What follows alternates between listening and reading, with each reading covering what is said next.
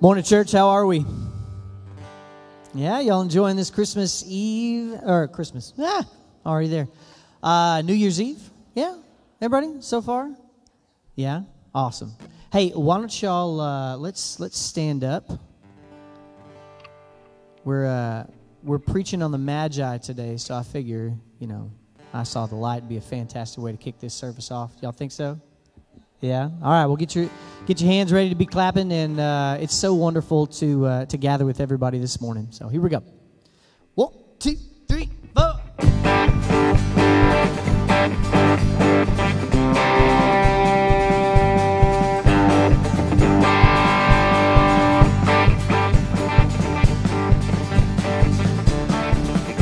I've wandered so aimless, life filled with sin. I wouldn't let my dear Savior in. Then Jesus came like a stranger in the night. Praise the Lord, I saw the light.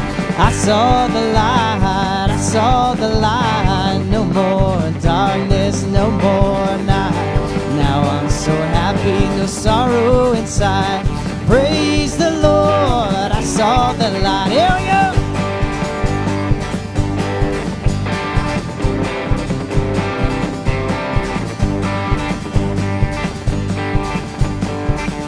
All right, I walked in darkness.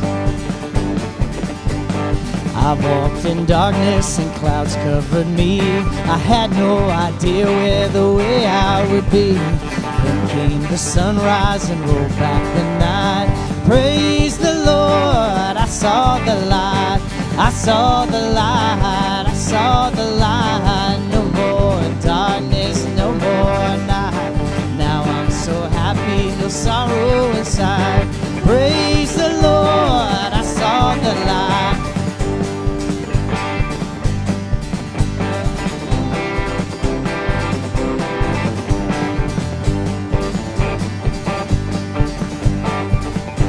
Just like a blind man, and just like a blind man, I wandered alone. Worries and fears I claimed for my own. And like a blind man who God gave back his sight. Praise the Lord, I saw the light. I saw the light, I saw the light. No more darkness, no more night. Now I'm so happy, no sorrow inside. Praise the Lord, I saw the light. Oh, I saw the light, I saw the light. No more darkness, no more night. Now I'm so happy, no sorrow inside. Praise the Lord, I saw the light.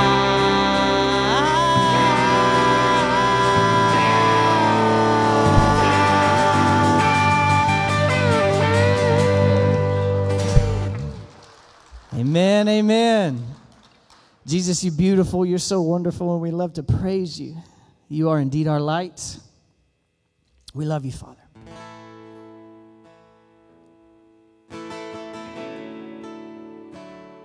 Grateful are we in worship. Grateful that he covers us.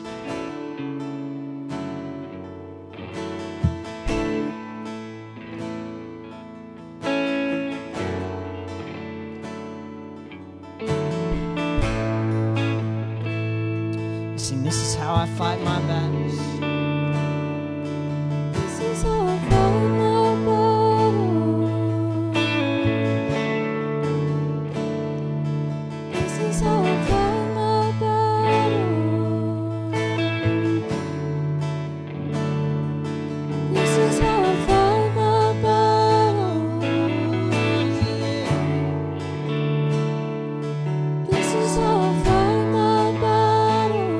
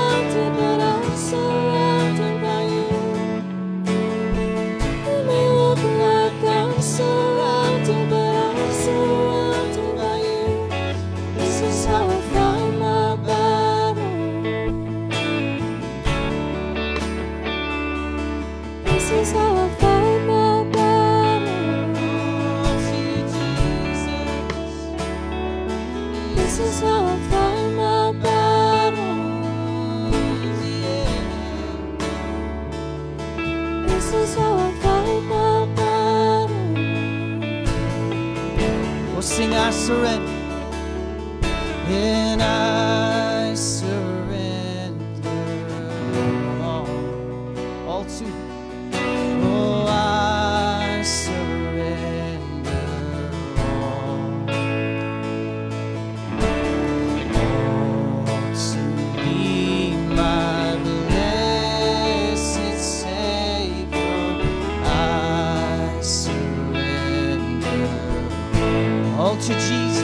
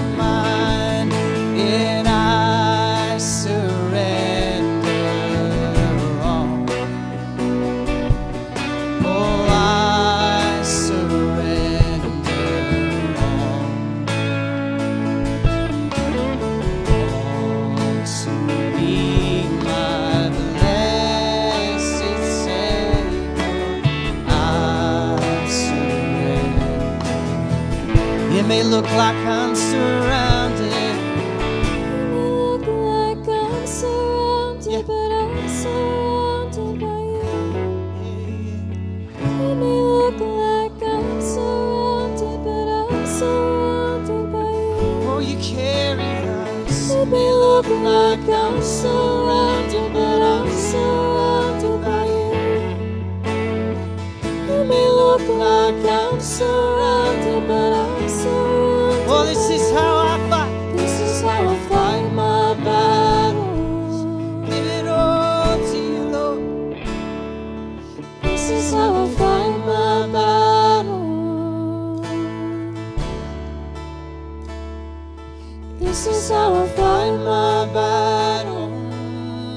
Yeah.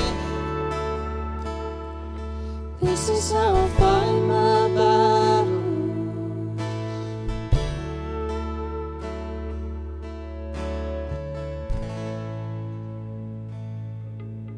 You may be seated, church.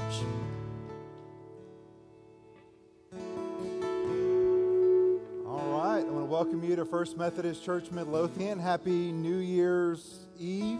So we're so glad that you're here with us today. And thank you for being here for our one worship service here on New Year's. We do this every year. We've done the last few years, every time we're right around New Year's. One, because it's great every once in a while just to get the church together for one big worship service. It's also nice to give all of our servant teams who do AV and put slides together and everything, to give them a little bit of time off. And so we thank you for accommodating them. I want to just give a thank you to our AV team, everyone who does anything in worship, because we have a number of people who serve to make worship happen. So the slides you see being changed on screens, being put on screens, the fact you're hearing my voice is the fact that we have a number of people who come to see. We better give them a big thank you, all right? So, yeah. So grateful for y'all, and thank you for doing your job. So we appreciate you, and just are grateful that you're here. If you're a first-time guest, man, we're so glad you chose to, I guess, we'll end the year and start the new year with worship with us. And so thank you for being here. I didn't know if I introduced. I'm Pastor Brady Johnston, so it's good to meet you and to see you out here. So we're going to invite our kids to come up front and to meet us as they get ready for Godly Play. I know you'll have an amazing story today, so come on up. All right. Good to see all of y'all. How many of you are ready for a new year? A few of us? Okay. All right. High five there. All right. Well, good. Awesome. All right. Well, good. Well, hey, we're going to have a prayer as we get ready for Godly Play. Can y'all put your hands together? All right.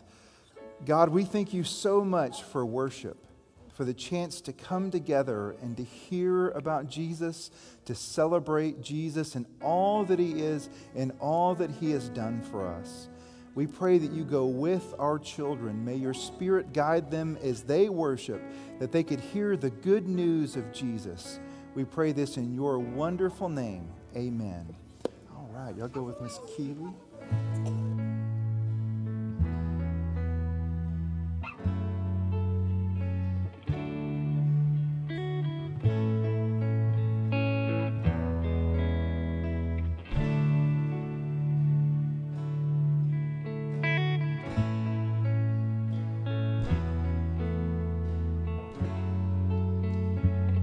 Church, as we continue in our worship, this is our song. It's just devoted to just being with the Lord. We have praised him, we have worshiped him, we have lifted him high. And so now is our time of preparation as we get ready for the message that's to come and to open the word of the Lord. During this song, if you want to stand and sing, you can do that. If you want to come to the front altars, you can do that. If you want to stay in your seat and just pray, you can do that as well. This is our time just to be with him. God, open our ears, open our minds, open our hearts. We want to worship. So sing Away in a Manger. Away in a manger, no crib for a man. The little Lord Jesus laid down his sweet head. The stars in the sky look down where he lay.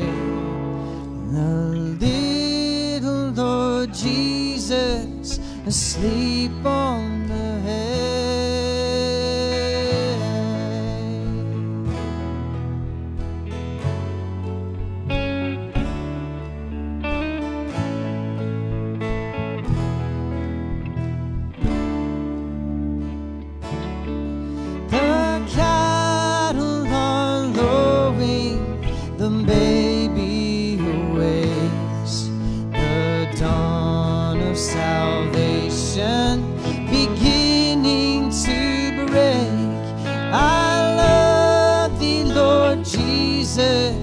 Oh, gift from above, the King of the heavens, forever with us.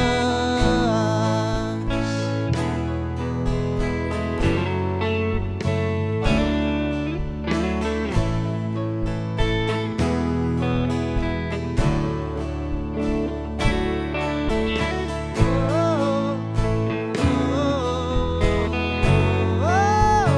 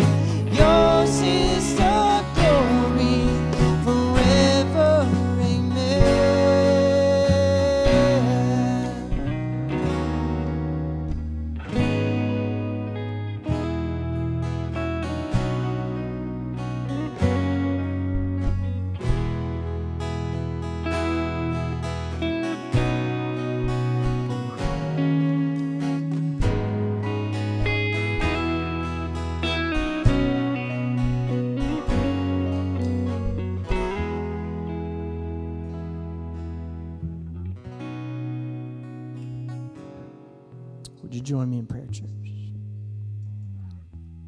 Jesus, we love you so much. And God, we just take this moment to settle ourselves and to settle in for what you have for us this morning. God, please open our eyes to what you desire for us. Where you lead, we will follow. And Father, we anticipate this new year. We know that it's just a time mark in our minds, and that you have continued to do what you do best for centuries and centuries before us, and you will continue to do it well after us. And so, Father, in this moment, we take these things that we have and these things that we celebrate, and they're wonderful and they're good, but we submit them to you, God, because you make them amazing. And so, Lord, right now, would you hear our hearts, hear our minds, our thoughts, our prayers, everything submitted to you, Lord. And would you speak back to us your will and your desire? Would you awaken in us your gifts, your desires, the tools you have given us to see your kingdom come? And so, Father, we thank you that as we gather here, Lord, you are strengthening us with your word, with your worship. In all these things, Father, we have you to thank. We worship you, Jesus. Hallowed, Father, we love you. And so it's with this in mind that we lift up this prayer that you taught us long ago. So we say together, Our Father, who art in heaven, hallowed be thy name. Thy kingdom come, thy will be done, on earth as it is in heaven. And give us this day our daily bread, and forgive us our trespasses, as we forgive those who trespass against us. And lead us not into temptation, but deliver us from evil. For thine is the kingdom and the power and the glory forever and ever. Amen.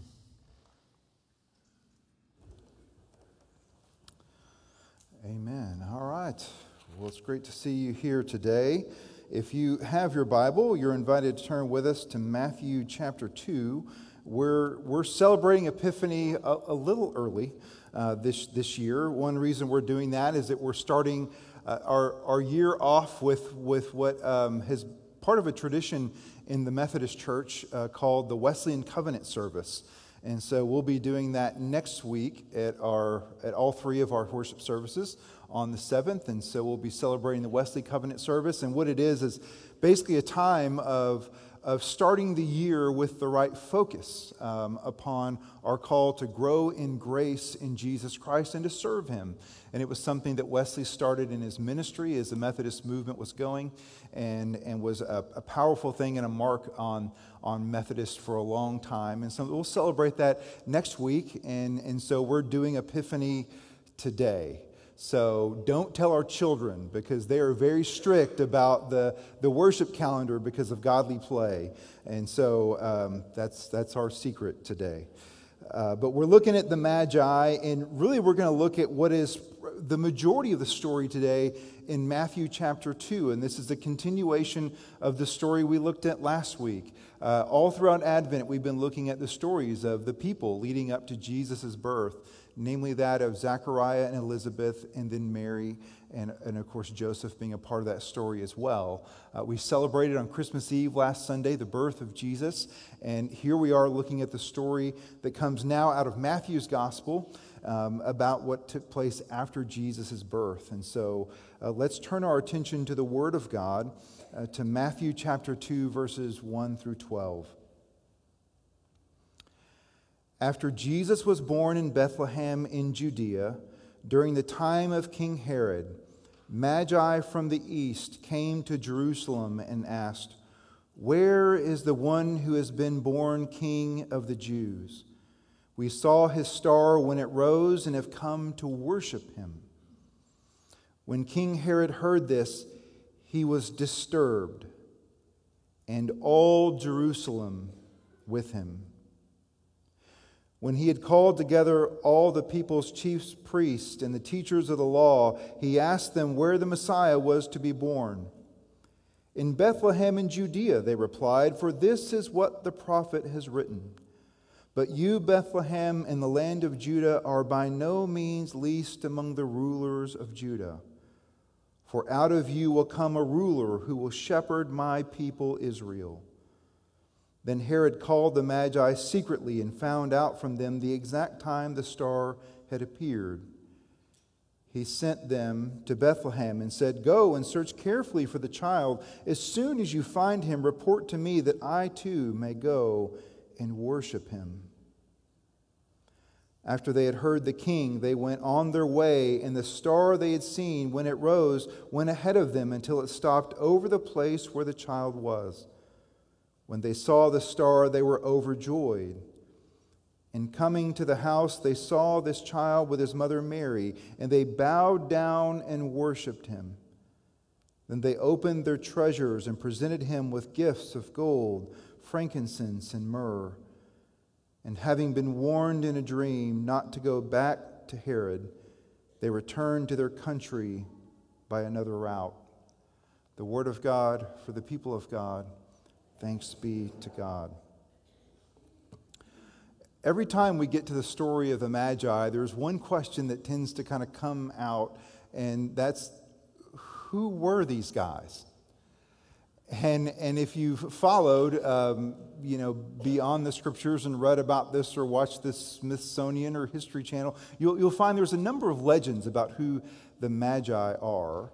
And what I'll say about their identity is that there's really a lot of mystery when it comes to understanding who these men were. If I'm giving my best guess, I would believe that this is a tribe of priests from Persia. That's where I'm pushing my cards in on this one. And I'll tell you why, for two reasons. One of them, we know that they came from the east, is one of the details that Matthew gives us of them. And the most significant, most influential empire out east was the Persian Empire. And so that's number one. Number two, the reason I think they were a tribe of priests from Persia is that they were familiar with the Hebrew Scriptures. So in 586 BC, we know the Babylonians came into Jerusalem and they conquered the Hebrew people. And they conquered Jerusalem, they tore down the temple, and they brought about half of the people, of the Hebrew people, they brought into exile back to Babylon and forced them into a harsh journey. Many of the influential people in Jerusalem, they brought back into exile. And the Hebrew people were in exile for over 70 years. And at that time, the Persian Empire came and conquered the Babylonians. And when the Persians got to Babylon, they freed the Hebrew people and said, you can go back to your homeland if you so desire. And many of them went back home, but many of them chose to stay because they had already built a life for themselves there in Babylon, and there was no temple for the priests to return to. And so with this remnant here in Babylon, as the Persians began to influence the city, it makes sense that the learned people, this tribe of priests from Persia, would set up camp and actually recruit in their group former priests, Hebrew priests of the temple, to come and help them gather knowledge of their culture and their religion and their beliefs about God and about the world. And so, to me, of all the ones, this makes the most sense because they come to learn of the prophecy of the Messiah, so much so that when they see the star, they recognize and they go and they pursue. We find in the story that while there is some mystery to their identity, and some of us, I know, we may not like mystery, we like things to be solved. The way Matthew tells the story, it's not the identity of the Magi that are the most significant part of the story. It's actually the identity of the one they've come to worship. That's what Matthew's most concerned with. And that's what he holds out there for you and I to be looking at here in Matthew chapter 2. And we see as the Magi continue their journey, they arrive in Jerusalem looking for this one born king of the Jews. And they go to Jerusalem because there's no other place you would go to look for a king than the place where the king lived. And so they go to the house of the reigning king, King Herod, to find this one, whom they probably thought child that was born king of the Jews, who would succeed Herod. And it turns out that this is a deadly mistake. And it's deadly because of who Herod was and the kind of king that Herod was. And a little backstory on Herod, and we went over this several years ago, finds Herod as both a cruel and terrible figure in history, but also a really fascinating one. Herod's story starts off with his father giving him the right to be governor over Galilee. And so that's kind of his entrance into the political scene. And it's there when he's in the region of Galilee that he makes fast friends with two names that perhaps you've heard before. One, Mark Antony, and Julius Caesar, made famous by the assassination and the pizza company. So, well, not long after they became friends, Julius Caesar was assassinated. And when Julius Caesar was assassinated, he left everything to his adopted son, Octavian. And with this void figure occupying power over the Roman Empire, Julius Caesar's assassins began to try and take Caesar's power. Well, Mark Antony and Octavian came together and joined their military forces to fight against Julius Caesar's assassins. And ultimately they won. They killed every one of them. But instead of living happily ever after, with this throne still waiting to be occupied, Octavian and Mark Antony, who'd played so well together for so long, had a falling out over what you would imagine, a girl. Yeah, a girl. So it turns out, as a part of to solidify their partnership, Mark Antony had married Octavian's sister. But he promptly divorced her and left her for one, Cleopatra. And so Octavian and Mark Antony began to go to war together because that's how you solve your problems. And so they go to war, they fight against their forces, but what it leaves is Herod, who had befriended both Mark Antony and Octavian, it left him with the choice of who do you pick? And so Herod, chose Mark Antony and actually became a general in his army fighting against Octavian. And he won several notable battles there for Mark Antony. But if you know your history, you'll know that Herod, he picked the wrong pony, didn't he? Yeah, because eventually Mark Antony was destroyed, was killed at Actium by Octavian and his forces. After this significant battle in Actium, Octavian actually, he set up shop in a small island in a castle to try and plot his next steps of how he was going to eliminate the people who had opposed him.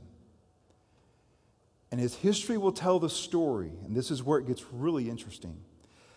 As Octavian and his generals are planning how to hunt down the remaining people in opposition to him, of which Herod is at the top of the list, Herod walks through the doors. And he walks through the doors all the way up to Octavian and his generals, and he gets on his knees, and he says to Octavian, "You know I fought with my friend Mark Antony to the very end. And as I was faithful to him, so I will be faithful to you." And he kissed his hand.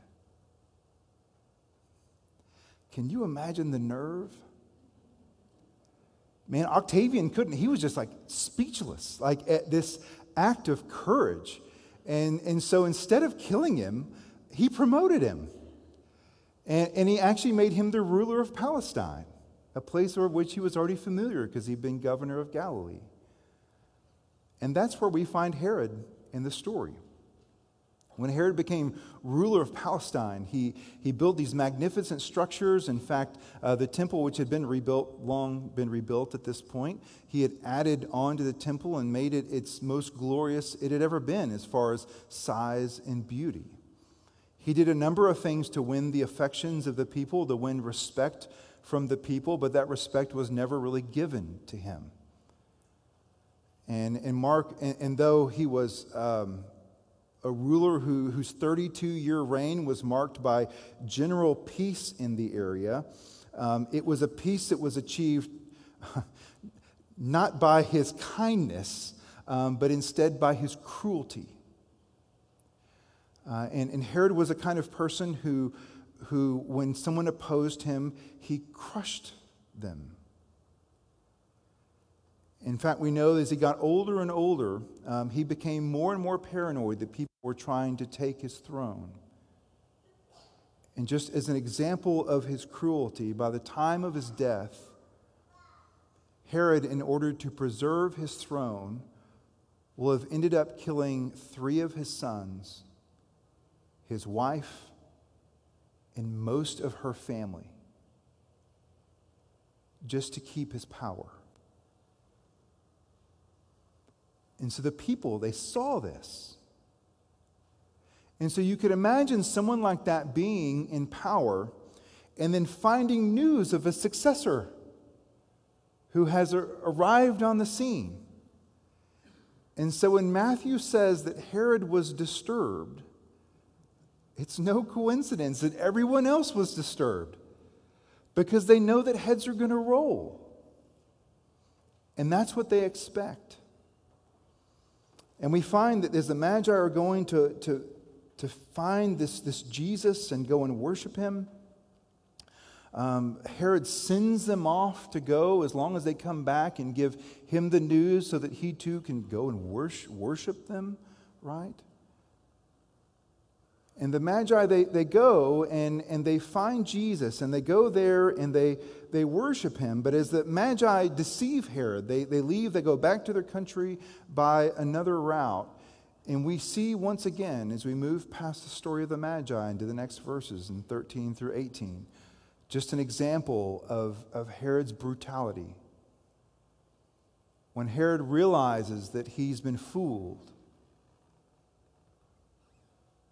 he has his people, soldiers, go into Bethlehem area and kill all the children around the age of Jesus, around 2 years of age. We don't know how many, but given the population of Bethlehem and just statistics on, we think probably about 50 children he has murdered in order to preserve his throne. And that's the part of the story we tend to not read around Christmas a lot, for good reason, because it's a tragic story. It's a horrible, horrible story and thought about what happened here and why this would take place. But it's one of those stories that if we look within the details, we find not only hope, but we find something important about the identity of Jesus. The hope that's found in this story is actually found tucked away in verse 18. As Matthew's reflecting on this tragedy of these children who were killed out of Herod's paranoia, he looks back to a prophecy from Jeremiah 31, who actually has its origins, whose story has its origins much earlier than that. But verse 18 reads, "A voice is heard in Ramah, weeping and great mourning, Rachel weeping for her children and refusing to be comforted because they are no more." Now this verse comes out with a backstory that goes all the way to Genesis chapter 35. In the story, Rachel is the wife of Jacob, and Rachel is having one of their children, and she's suffering in childbirth, and she knows that she's about to die. And so with her last breath, she names her son that she's given birth to Ben Oni, which means son of my sorrows. After her death, her husband, Jacob, renames the child, gives the child another name, Benjamin, which means son at my right hand, son of honor. And so we have here in Genesis 35 one child with two names, two very different names, son of sorrows and son at my right hand. Jeremiah will look at this story many years later and see that this story says something about the coming Messiah the Jews longed for and hoped for to come. This child with two names, two seemingly very different identities, as a son of sorrows and yet a son of glory at the right hand. And we don't know if in Genesis the people saw it. We don't know if Jeremiah really saw it. But what we know is in looking at the story and what Matthew is grabbing a hold of here is he's saying this name, this story, like it speaks to the dual life and ministry of Jesus. As the one who comes of sorrows and who comes at the right hand. The one who is the son of suffering and who is also the son of glory. And so right here, even before he does anything, we find the story of Jesus' life. You go through the Gospel of Matthew and we see the story unfold.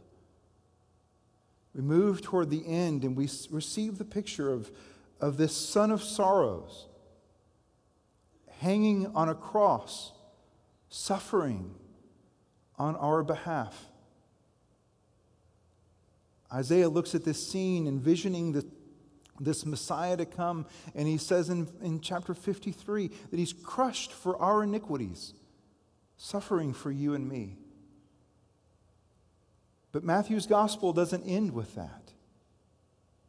It doesn't end with a sign of defeat, but an image of glory.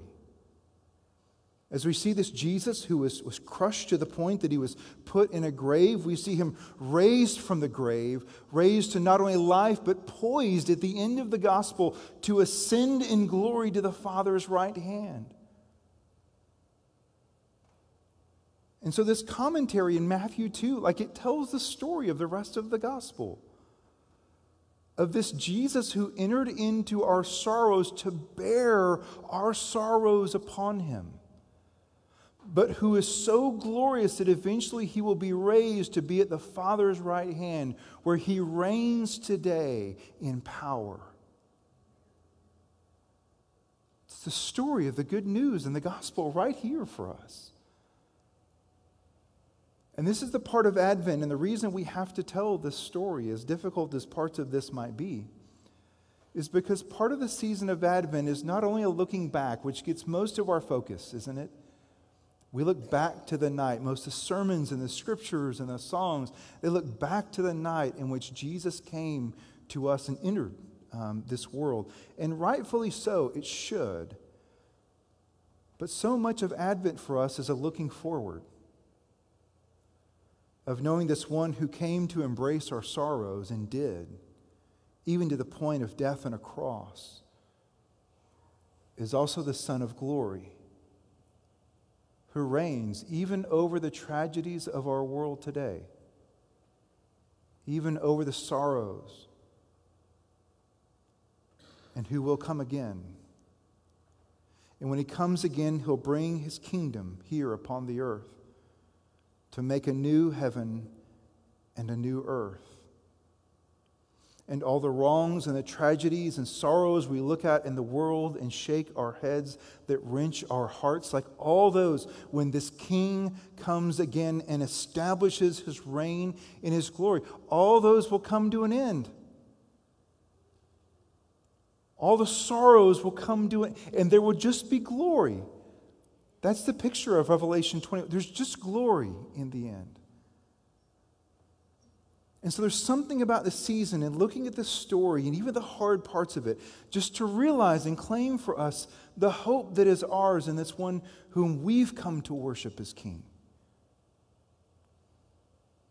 And my hope and my prayer for you is whatever sorrows you bring here, whatever things in maybe your life or in the world that weigh heavy upon your heart, that we can come and before this story and before this one whom we know to be our glorious King, we can lay these down and claim again for us the hope that is ours and is the world's because of Jesus Christ.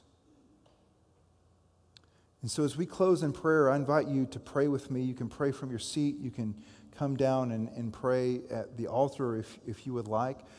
But my hope is that in looking to this one who's both the Son of sorrows and the Son at the right hand, we can find the hope that is ours in Jesus. Would you pray with me? Father, we thank you for this story, this powerful story that tells us of the good news that is ours in Jesus Christ. We thank you that Jesus, having loved us and humbled himself, chose to enter into a world of sorrows, who chose not to push away from tragedy, who chose not because of his glory as your Son to be exempt from the tragedy and pain of this world, but instead with great courage chose to enter into it and chose humbly to submit himself to death, even death on a criminal's cross. And the Gospels bear out the story and the reason behind this sacrifice. And it was because you so loved the world that you gave this Son, your most beloved Son, to us, that we might, through him, have life when we come to believe on him.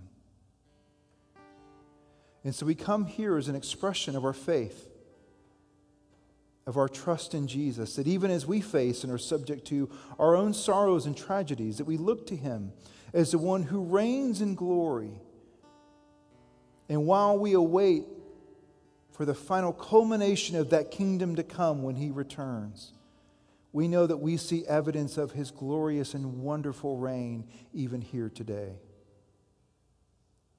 We see it every time we're obedient to him and serve his will. We see glimpses of how good it is when Jesus reigns in our hearts and in our world. So we pray that we would hear out of this word a call to go and be servants of Jesus in the world, to share the good news of the hope that is the world's, because Jesus has come.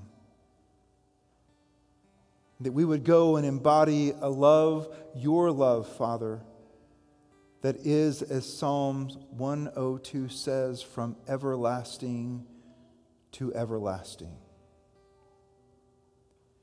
And we pray that this movement, initiated by your Spirit, would begin in each of our hearts.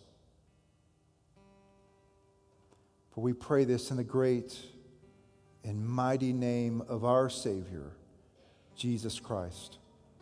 Amen.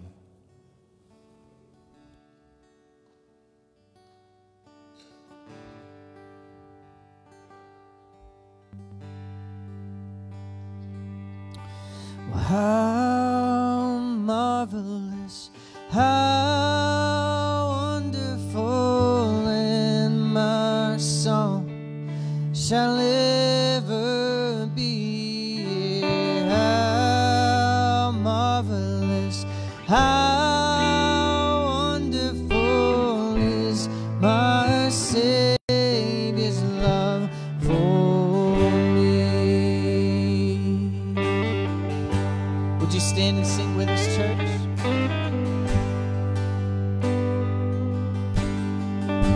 Sing I stand amazed. I stand amazed in the presence of Jesus the Nazarene, and wonder how he could love me, a sinner condemned unclean, so I could sing out how marvelous, how wonderful, and my song shall ever be. How marvelous, how wonderful is my Savior's love for me. We'll sing about what he did. He took my sins and my sorrows, and he made them his very own. And he bore that burden to Calvary, and suffered and died alone, so we could sing out how marvelous, how wonderful, and my song shall ever be. How marvelous, how wonderful is my Savior's love for me. Oh, and sing of that great day, church. And with the ransomed in glory, his face I at last shall see. It will be my joy through the ages. Come on.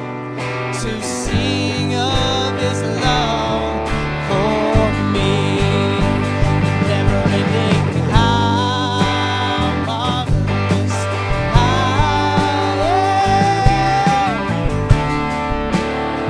oh, it loves me. Yeah, yeah, how marvelous is my Savior's love for me. Yeah, we sing it. How marvelous, how wonderful, and my song shall ever be. How marvelous, how wonderful is my Savior's love for me. Sing it, just your voices, come on.